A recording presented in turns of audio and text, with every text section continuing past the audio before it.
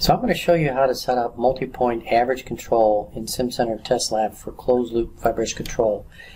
And using Sign Setup, I'm going to show this process, but you'll find the similar process is in random control. So everything I show is applicable for random control. So the first step in the process is to first come into the channel setup worksheet. And once I have my sensor information put into the worksheet, I can then pick and choose which sensors will be used for either measurement as a measurement sensor or as a control sensor.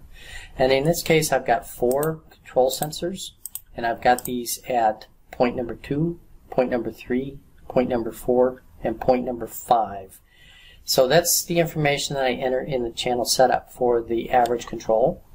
Then I go into Sign Setup, and here it's just a simple matter of establishing the control strategy for average control. And this is another pull down menu, and you can see there's 3 different choices. I'm going to use the first choice of average control, but also there is a choice for maximal and minimal control.